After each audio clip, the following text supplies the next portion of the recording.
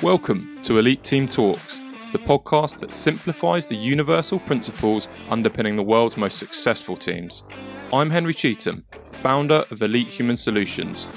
Join me as we venture into the minds of individuals who have created, led, researched, or been a part of history's most successful teams, from World Cup winning coaches to Special Forces leaders and the minds of Google.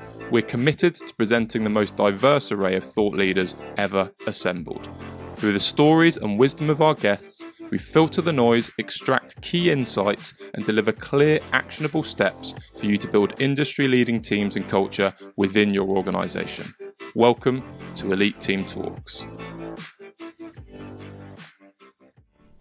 Hi, and welcome everyone. In today's episode, I welcome a former colleague and UK Special Forces Sergeant Major, Gary Gaz Banford, to the podcast.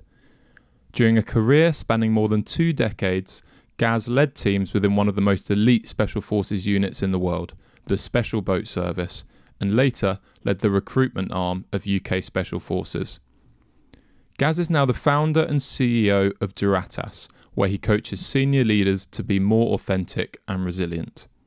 Through the stories and wisdom gained, Gaz and I discuss the Special Forces approach to attracting and hiring the right people, where the stakes of one bad egg could be a matter of life or death.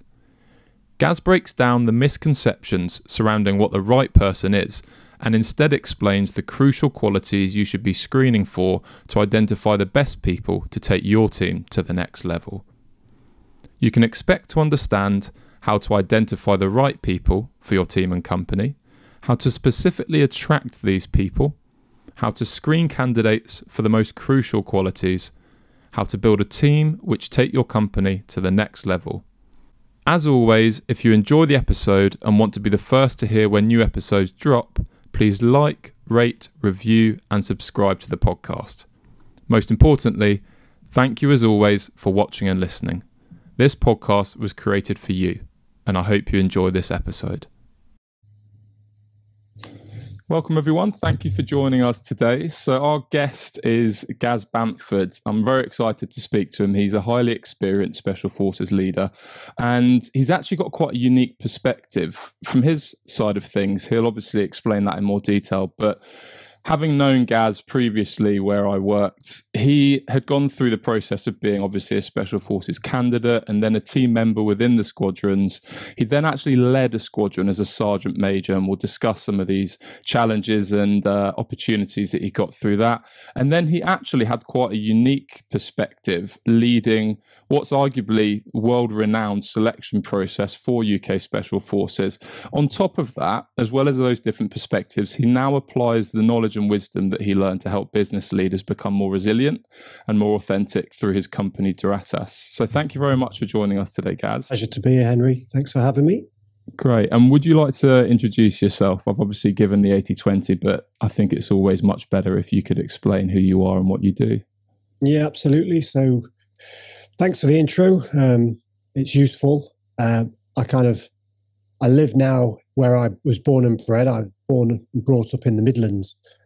So I couldn't live any further from the coast, but we'll come into this. I volunteered for a career in the Royal Marines by the coast, which then subsequently led to a career for 16 plus years in the SBS. Again, where I am now, literally you can't get any further from the coast in this country. So it's slightly strange that I volunteered for that, but I've definitely got some thinking on that. But I now, and after my career, thoroughly enjoyed the kind of coaching and mentoring aspect of what I did towards the end, which we can scratch around. And for clarity, I oversaw the recruitment and talent ID area. So we communicated with, we spoke to, we recruited people in and got them to the start point. We prepared people somewhat for that kind of initial challenge, and then got them to the very start of the selection process. I didn't oversee the selection process per se. I then managed their careers if they were subsequently unsuccessful or successful. I embedded them into the squadrons, etc., onboarded them, I should say. So that was the last few years of my career. What I do now is I coach senior leaders, executive business owners around leadership being more resilient, being more authentic, and helping them to help their teams be better ultimately from using my previous experiences. So, yeah, I do a lot of things now and got fingers in a lot of pies, and very much loving life, but happy to scratch around any of that, but also, Henry, to dig back into some of the stuff that I used to do for sure. Awesome. And you mentioned the SBS there. For those who maybe don't know much about them, they're obviously more covert for good reason than the SAS. And I can quite honestly say when I rocked up for my interview, I was very honest and said I have very little understanding of what you do. But hopefully, if given the opportunity, I can understand that better and help solve some of the problems you're facing. Would you like to just give a little breakdown of the differences between the two maybe, and whether that has any effect on selection? Yeah, for sure. Firstly, it's a great question, and I'll be being brutally honest. When I first took over the role in recruitment, I had to think hard about what it was that really attracted me to the unit, as opposed to the sister unit, the SAS, which everybody in the Western world is familiar with, right? Every male, certainly. And what was it that the SBS have that is different? Well, I can communicate that somewhat now. In essence, they're very similar, very, very similar, 95% commonality in many ways. Exactly the same selection process. It's joint, and it's been joint for many, many years, numerous decades now, way before my time, when it became joint. So I went through the joint selection process, and on the back of being successful at selection or not, you then go to your desired unit. So the major difference now is the fact that the SBS has got, apart from being much, much tougher, they've got a diving capability ultimately. So they have also the ability to use various means of diving underwater to get to where they need to go or conduct missions. That's the long and short of it. All the other patrol skills are shared. Various units have priority over the training of them. If operations decided that necessitated certain patrol skills, then each of the unit has, to varying degrees, levels of skills in them to be able to conduct what they need to do, normally to get from A to B before they then conduct the mission that needs to be done. So it's very, very minor differences these days. I think the SAS, as numbers is concerned, is ever so slightly larger, but apart from that, there's very little difference these days. Certainly, that's not how it was when I first joined. But again, we've transitioned through that. That's certainly where it's at now. I think one of the things I enjoyed the most was how both units referred to the other as their sister unit. That was one of the obvious things from day dot. Well, that's completely unconscious of me as well. But no, we talk a lot about competition and rivalry, and I genuinely never saw them as rivals. You form good relationships with the guys that you go through selection with, and then throughout my career, did lots of joint periods with them, but then also watch them do various stuff, and again did a lot of things ourselves. I never saw them as competition, but there's definitely a healthy rivalry, which we can unpick around people and purpose. But even in the recruitment role, initially I was the lead recruiter for the SBS towards the end of my time, and my competition was the SAS. Right, the people we were ultimately wanting in our organization would also very much want to join the SAS. And I understood that when I was a young guy and when I first joined the military. That's absolutely what I wanted to do. So, I could understand that. But that competition was, I think kept in a really healthy way and most of the time, and really enabled us to drive each other on to, we didn't think about those that much, and they didn't think about us, I'm sure, that much. But there was a time when, having someone to compare yourself to and have that competitiveness against can be useful. So yeah, a number of things to discuss as well there. But yeah, definitely the sister unit, big sister, no doubt. One that you hug, exactly. So in regards to the selection process, if we're talking in the corporate space, companies hire Oxford and Cambridge graduates, not necessarily because of the teaching there, but because of the rigorous selection process necessary to get into these establishments. And I remember in one of my earliest days walking past a quote on the wall that said, select the right people and let them get on with it, when I worked with you guys. And you've still got some of your hair, but I'm not sure it's quite as simple as just getting the right people in and letting them get on with it. But I'd like to start by discussing, as you've mentioned, the selection and recruitment process. What is that? And would you be happy sharing your story of going through what is often considered the most demanding and rigorous hiring process in the world for our listeners? Yeah, absolutely. So that quote is from one of the SBS founders, Roger Courtney, who was one of the leaders at the time back during the Second World War, and that those were his thoughts, and there's a lot of truth in it, that the right person, what NASA recruited for, the right stuff, is that magic quality, right? And that there's various characteristics that are the same equally for each individual unit in whatever and workplace, in whatever environment. There's going to be nuances there as well. The right person for the SBS isn't necessarily going to be the right person for NASA, let's say, but there's characteristics there that are identical. So with regards to selection, I think I'll talk about my experience, I think, Henry. And certainly when I joined the Marines, I had no idea who the SBS were.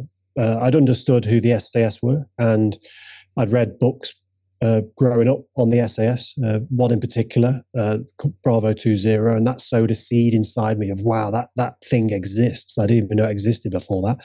And I was like, wow, how on earth do I become that? I had no idea. I knew it meant I had to join the military, and I volunteered for the military, and I volunteered for the Marines, as I alluded to, which there's definitely something in that which we can discuss. But I volunteered for the Marines. I saw it as a big crunchy challenge. And then when it was my time in the Marines that I started to hear about the SBS. And when very early on in my career, I was exposed, that sounds wrong, I was exposed to some guys in the SBS who came onto a Norway training package that I was doing at the time.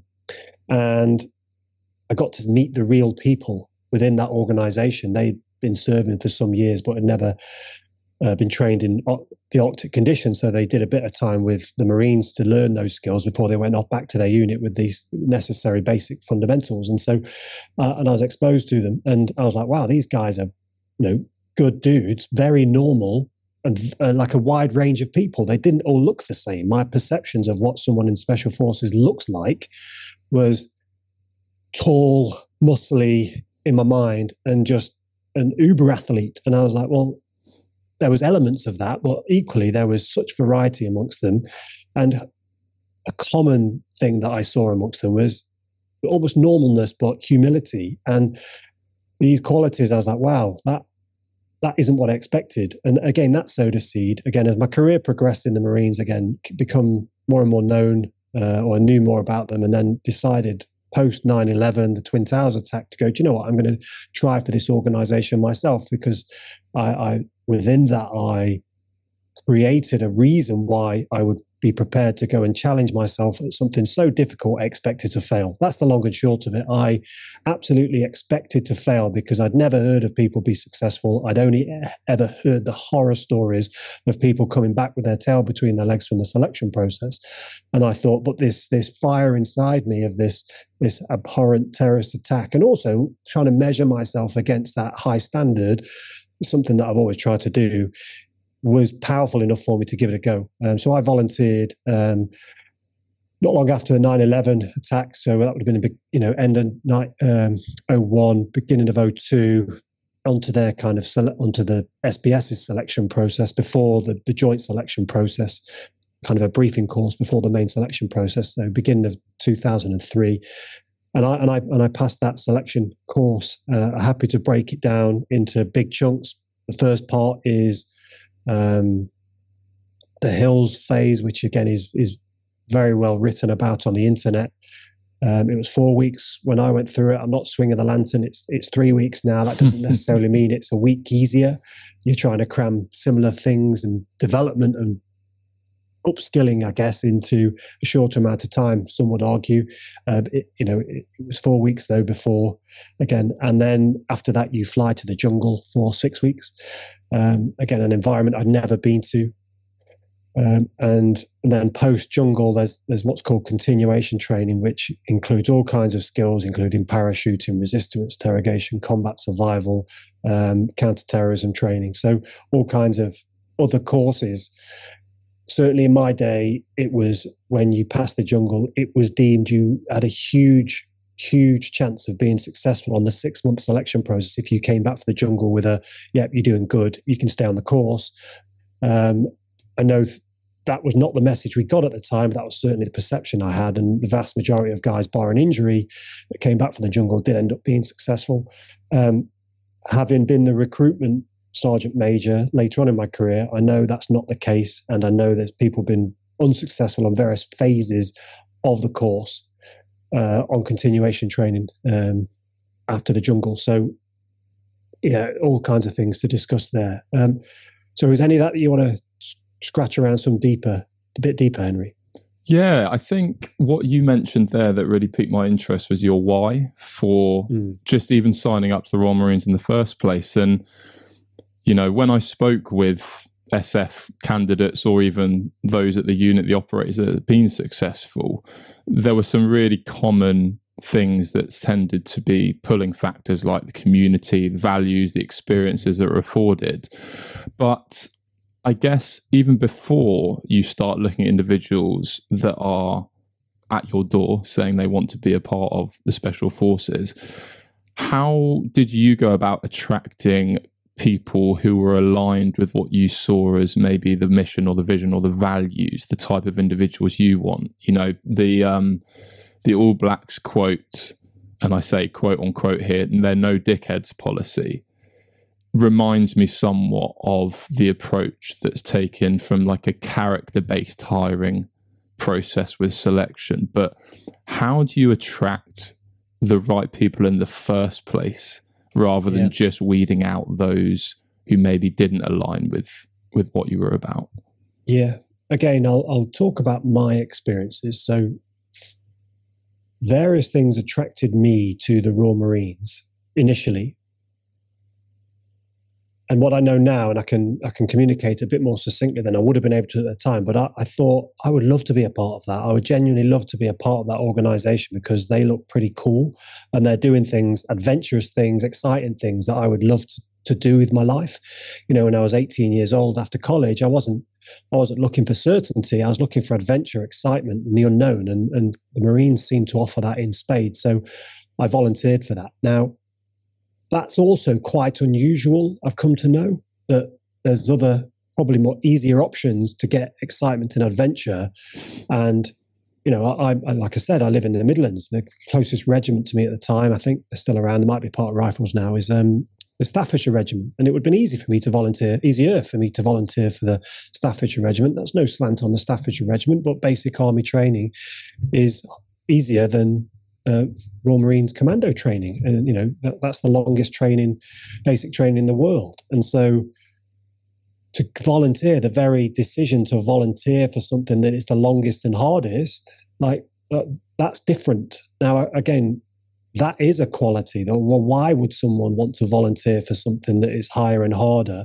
Because they're looking to maximize their potential, I guess, or realize their potential. Someone's willing to fail and struggle to do something. If they're successful, that's a quite a rare quality. And so as when I was in recruitment and we were trying to attract the right people, we would go and fish for people where the right fish were, right? So we knew that the right qualities of people were sat in the Royal Marines, were sat in the Parachute Regiment, were sat in various other regiments of the military, that the recce troops of the world. That people have started the journey of becoming, their best self in that world, but then chosen to do courses that would further themselves rather than sit and just be comfortable in the position where they're at. Right? And that's not to say those people don't have the potential. They're just in an environment where it's maybe not encouraged to be really furthering yourself. But I was certainly early on in my career encouraged to try and maximize my potential, and that is a part of me also. So those stars aligned, and the people that are trying to maximize their potential end up in organizations that are, certainly with regards to the military, and groups within the military that are doing the more exciting things. So again, people may or may not know that with the Marines, there's all kinds of specializations. I just wanted to soldier. That's all I wanted to do, because I saw that would give me the variety. So again, I ended up working hard, communicating to my hierarchy. I just want to soldier. That afforded me opportunities to go into this recce troop again. So I spent some time in recce troop before I went on to selection. And I was always looking to take these small steps to keep improving. And that continued whilst I was in Special Forces. It doesn't stop. It's just kind of part of my makeup. So the ethos of Special Forces is this unrelenting pursuit of excellence. Now, we try to impress that into the people that we bring in, we onboard, but equally, there's elements of that character already in them. We just give them the vehicle to realize that in many ways. So the people that are, if people are listening to this and they're sat in the military and they're thinking, I'd love to be Special Forces. Well, the first step is to volunteer for the course, right? I'm not there to try and sell to people that this is a good, or was to sell to people that was a good career opportunity. There's, something about the person has to be driving them to want to know more about themselves. Socrates, famously quoted, know thyself, get feedback, hold yourself accountable to high and hard standards, and then learn that, being prepared to, and it's hard to get feedback and to go, you're not quite good enough at this, but be prepared to receive that, to then go and ask yourself the question, why, or what can I do to make myself better? That's the sort of person that we were looking for. And we found those kind of people in high performing teams because they'd volunteered and had the skills and environment often to enable them to thrive in those organizations. And sometimes they would be very independent and volunteer themselves. Sometimes people needed a bit of a nudge to say, and this is exactly how I do it sometimes, I would point to people, talk to people and say, build relationships with people and say, you're more qualified than I was when I was in your position. You're more experienced. You've got more years under your belt in this world before you're thinking of volunteering. If this is genuinely something you want to do, then trust me, just go and see. And sometimes that's the nudge, whether that's mentorship, whether that's coaching, it's just authenticity, it's honesty of, and this is what we realized got us quite a lot of success in our recruitment, by just being open and honest rather than selling this sexy dream that wasn't real. Just be real, and look, this is the honesty, this is what the kind of things we get to do, but it means that you've got to do A, B, C, D, X, Y, and Z to get there. But if you're prepared to do that, we'll help you on that journey. And so I've said a lot there. Ultimately, the people that we were looking for were in teams, were in organizations that already were doing crunchy things, because the right kind of person was volunteering for those kind of things. It's a bit, if you're familiar with the famous Shackleton advert in the newspaper that he put for people that were volunteering for his Endeavour expedition, I remember it almost as being, men wanted, they're not going to pay much. There's a lot of danger involved in that, and you're not guaranteed a safe return, but you will get honor when you come back. There will be recognition of the success that you've achieved, and for some people that intrinsic reward is all they're looking for. It's not about external plaudits. And again, let me finish on this with regards to that. No one ever joins the SBS to tell people they're in the SBS, because as a man that lives on the South Coast, you knew nothing about the SBS when you were going for the job.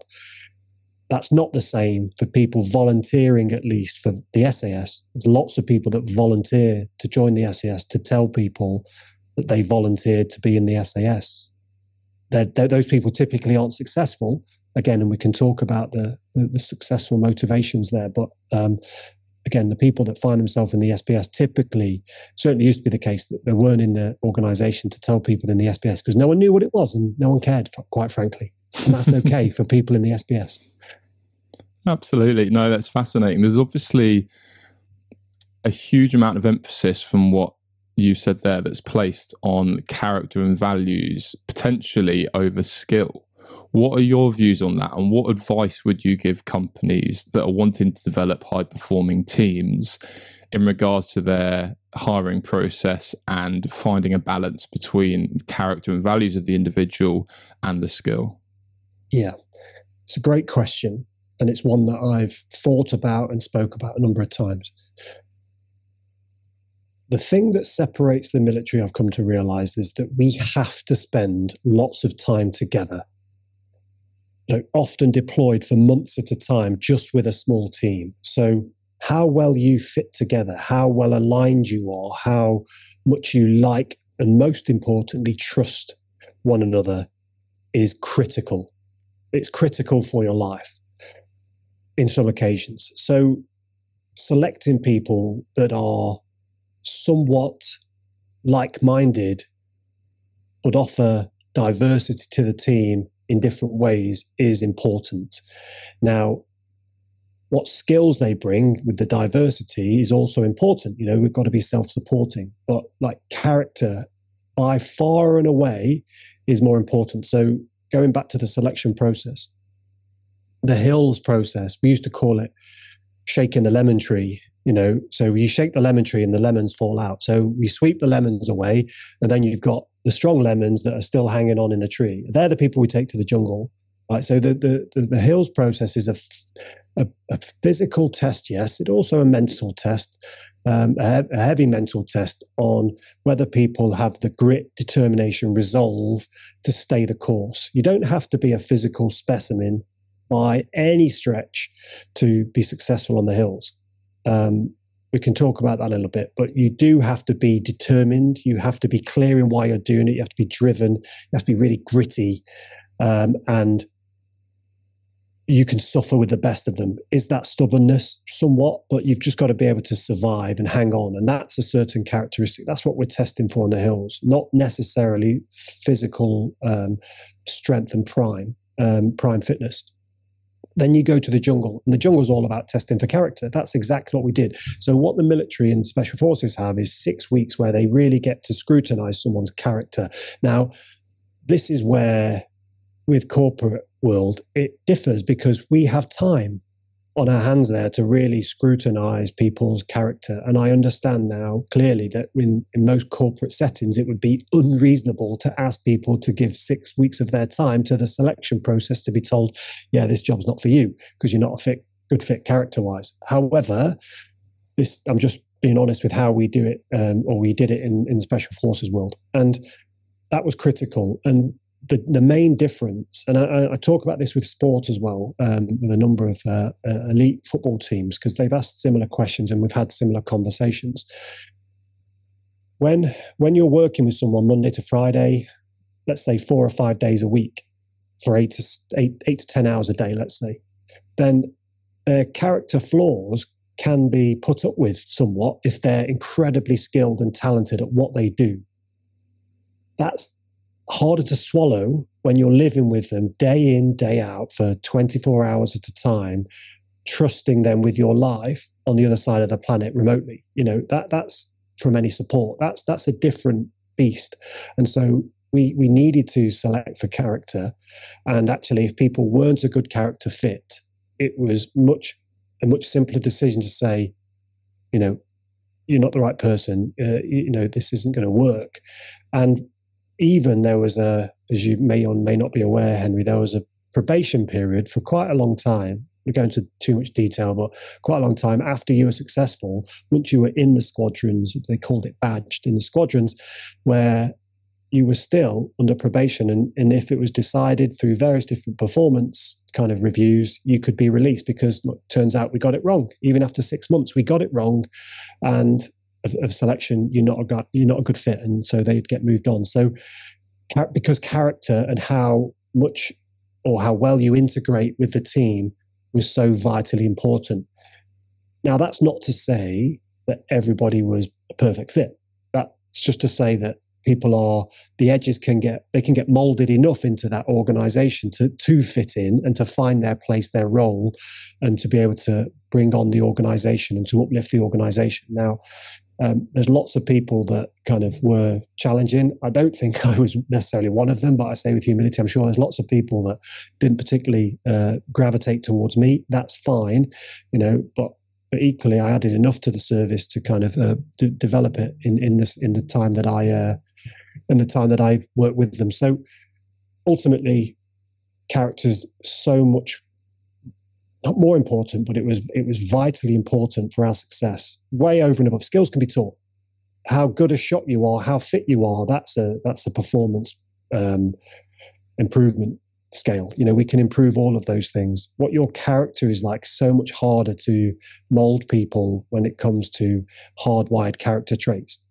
Not to say it's impossible. The environment does have an influence, but it's much more difficult to manage.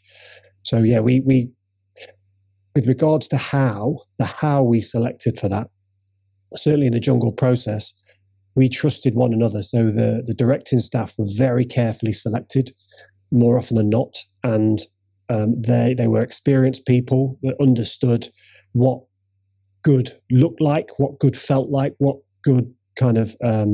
We had all kinds of performance reviews and metrics that we would assess on objectively.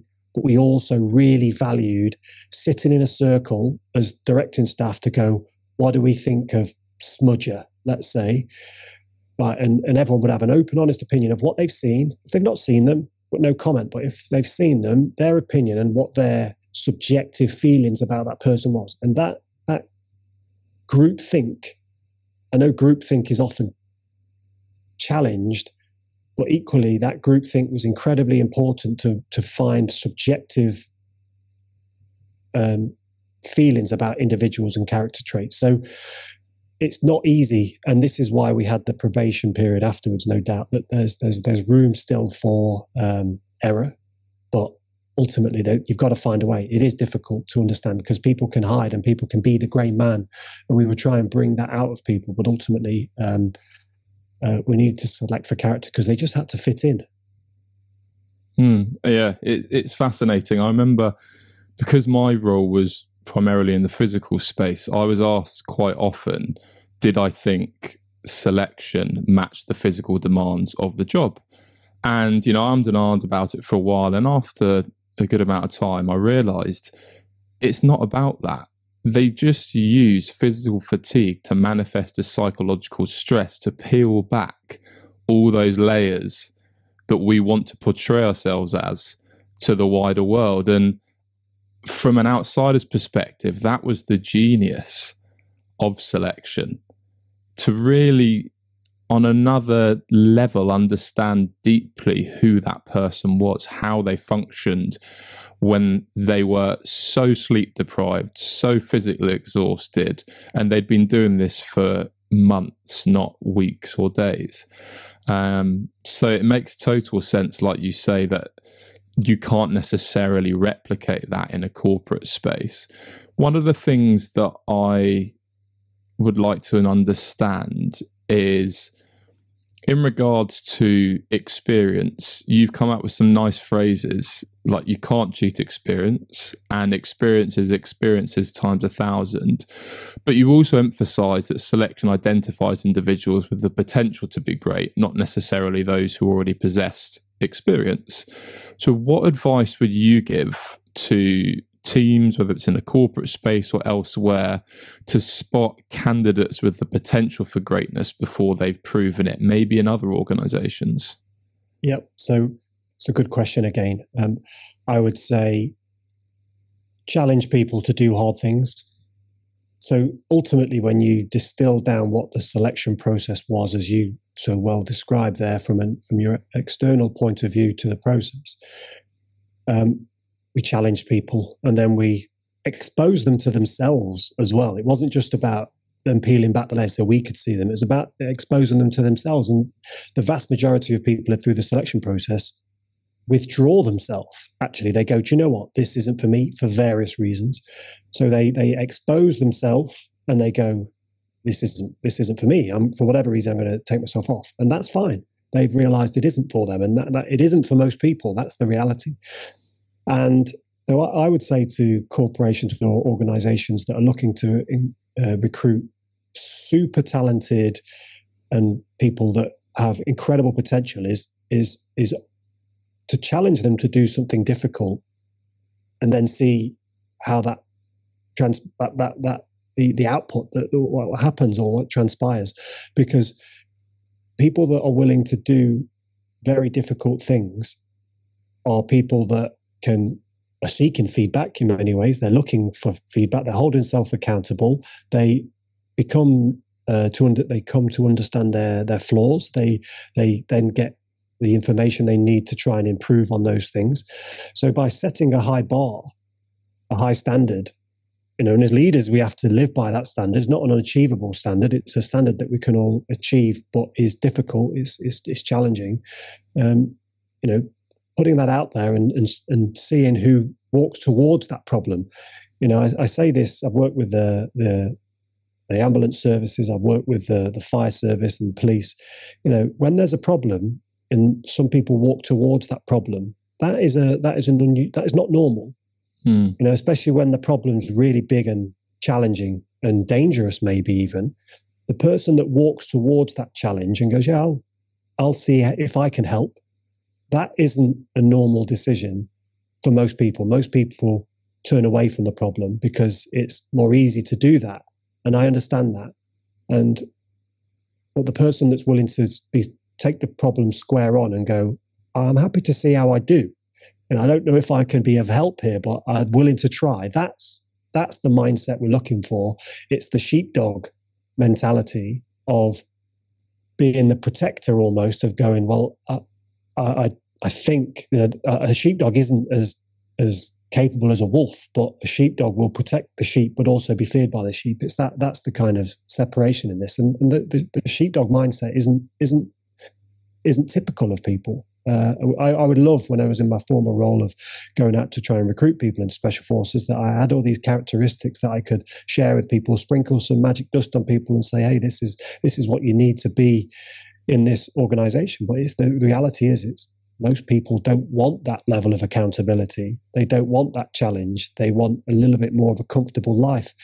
And that's fine, because the challenges to having a career in that old world, and for any high-performing organization,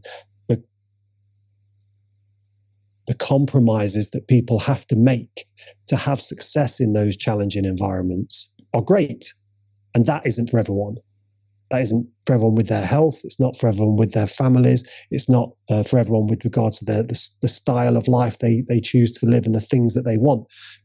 And that's the reality of the situation, certainly as I've found it. So organisations should understand what their standards are. That they set a high standards and hold people accountable to a high standard, and see who volunteers for that and who walks towards it. Because people, again, this is my experience with special forces. Nobody joins special forces to try and change special forces. I hear it so often now that, especially in elite sport, where individuals come to teams to be about them. Like, no one ever in the history of special forces that was successful, at least, had that. They wanted to be a part of that organization for what it was trying to do as an organization and to achieve, versus making it about them. So set high standards, do hard things, and see who comes on that journey and volunteers with you. I think that's something that organisations can give some more consideration to. No, fantastic. The authenticity that you speak about there in regards to communicating how challenging it might be is a new idea to me, in that you don't often see on job descriptions, this is going to be really hard. There's a real risk that it might absolutely burn you out. There's X and Y that you'll have to compromise on. But if you're willing to, we will afford you one of the greatest experiences of your life. And rather than sugarcoating it in, what people want to hear, giving them a dose of honesty and authenticity, and then seeing who comes. And it's obviously going to attract a different individual. You touched on one of the sales pitches that I used to give to people. I used to say, we will give you experiences that billionaires can't pay to have. That's the sale. to get those experiences, you need to prove yourself to be the right person, the right character, the right level of skills that we need. It's not incredibly high that it's unachievable. It's very doable if you just simply do these things. And put yourself forward is one of those things. But the experiences that you'll get out the back end of that are experiences that billionaires can't pay to do. And that's one of the differences, and that's one of the nuances to the people that go, actually, this is what I'm seeking. It's not for the money, because there's no money in it. It's not necessarily for the fame afterwards, because nobody's going to hear about it, and that's fine too. So yeah, nice. No, it's interesting, isn't it? And how you can apply it in a setting with a different set of constraints is a big challenge. But there's obviously some real key pillars there, hiring for attitude and training for skill, as I think Steve Jobs used to say. And they used to sit potential candidates in front of an iMac prototype and see if their eyes lit up like a kid at Christmas. And it's almost what you're describing in regards to Special Forces selection. Make it not unattractive, but so hard in a lot of ways that you understand, well, who's actually aligned with what is going to be involved and what it takes. Absolutely, that's how I see it, Henry, for sure. Hi everyone. So I hope you enjoyed the episode. There were so many insights that I've decided to distill them down into 8 takeaways. I'll present each of these before we condense them down into 3 action points that you can apply straight away using the 5P framework. Takeaway 1. Create a culture and experience people want to be a part of. What attracted Gaz was the integrity and character of the SBS operators he met, and the experiences it would afford him, having just witnessed the Twin Towers attack, alongside the opportunity to measure himself against the best in the world. The second takeaway is identify the values and character of who you want on your team. The right person is context dependent, as Gaz explained, and should be values and character driven if they're going to work in a team, which almost everyone is. Gaz and I discussed the notion of Roger Courtney's quote, who was one of the founding members of the SBS, which was select the right person and let them get on with it. And although this isn't quite as simple as it sounds, it explains how much emphasis should be placed on finding the right individual with the right values and character for your team. Takeaway 3. Identify environments, groups, or organisations where these individuals will already be. To attract the right kind of people, Gaz and his recruitment team would go and fish where they knew the right people were, which in their instance was the Royal Marines, due to their culture and the type of individual they attracted compared to other regiments. Where are you currently looking? Do these groups or organisations live and breathe the values that you desire? These are all important questions to ask. Takeaway 4. Don't sell a sexy dream. Present the honest, authentic facts and leverage the power of storytelling, with Gaz giving us the example of the Shackleton newspaper article that explained just how hard it would be on that trip. Gaz spoke about the power of storytelling and how actually the book Bravo 20 was what ignited his desire to apply for the Marines in the first place. From a corporate standpoint, with brand trust at an all-time low currently, authentically communicating the pros and cons of the offer to candidates is crucially important to firstly create trust and secondly attract people who are actually aligned with your values and mission. The 5th takeaway was then to see who steps up to the plate. Gaz didn't sell. He presented a unique value proposition which not even billionaires could buy, in his words, and he saw who this aligned with. Takeaway 6. Challenge people to their limits in role-specific scenarios in order to understand their habits and therefore their core values. Our values underpin our habits, and science shows we automatically revert back to habits when under pressure and stress, which is why you can't reveal this within a formal interview. The lengths that UK Special Forces go to in order to identify the right people takes 6 months. And Gaz said that in most corporate settings this is totally unreasonable, which I'd agree with. But by applying the same principles, such as layering stress and pressure, in job-specific scenarios to reveal someone's habits and core values, you can achieve a similar result in a much shorter time period. And remember, your actions, not your words, define you and your values. Takeaway 7. Select for character and values first and skills second. The more your company requires people to work together to achieve an ambitious goal, the more important character and values are over technical skills. Skills can be taught, but values and character are so much harder to mould.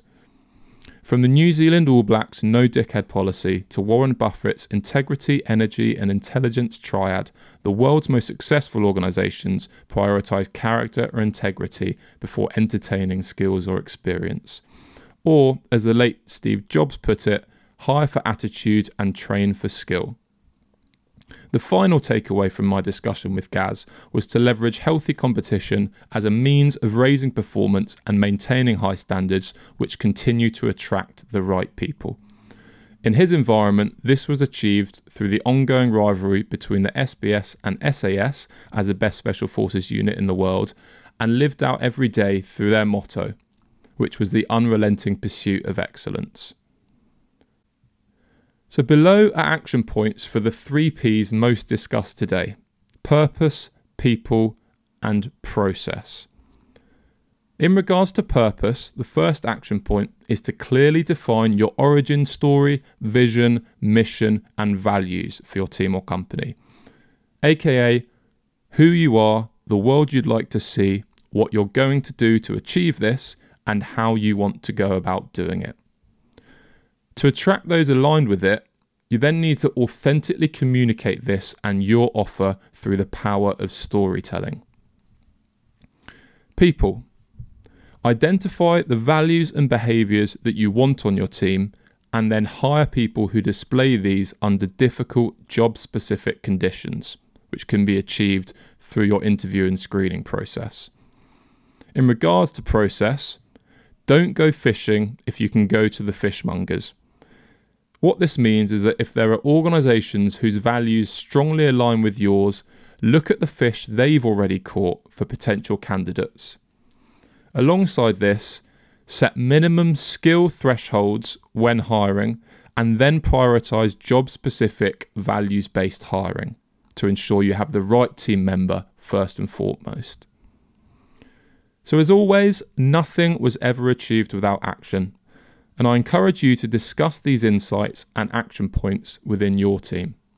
Together, you can develop creative ways of attracting and hiring the right people who take your team or company to the next level.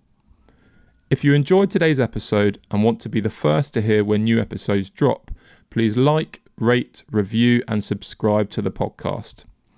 In the next episode, Gaz shares his wisdom on how to create a resilient, high-trust culture within your organisation. He breaks down the crucial components underpinning this, the different constraints of military and corporate environments, and intelligent ways of overcoming these. He also shares what it takes to lead a resilient, high-trust team and how to overcome the common challenges you're likely to experience as a leader. Last but not least, Gaz breaks down the myth that companies can't develop a level of connection, trust, and belonging on par with Special Forces teams, despite a lack of life or death scenarios and far less time together. He believes it's possible. You can expect to understand how to lead resilient, high-trust teams, how to healthily maintain high standards, how to effectively manage and benefit from conflict, and how to develop a level of connection, trust, and belonging on par with Special Forces teams. Thanks as always to you, our viewers and listeners, for watching today's episode and for your support. If you haven't already, please like, rate, subscribe, and share the podcast. Most of all, I hope you enjoyed my conversation with Gaz, and I'm looking forward to seeing you very soon for part 2.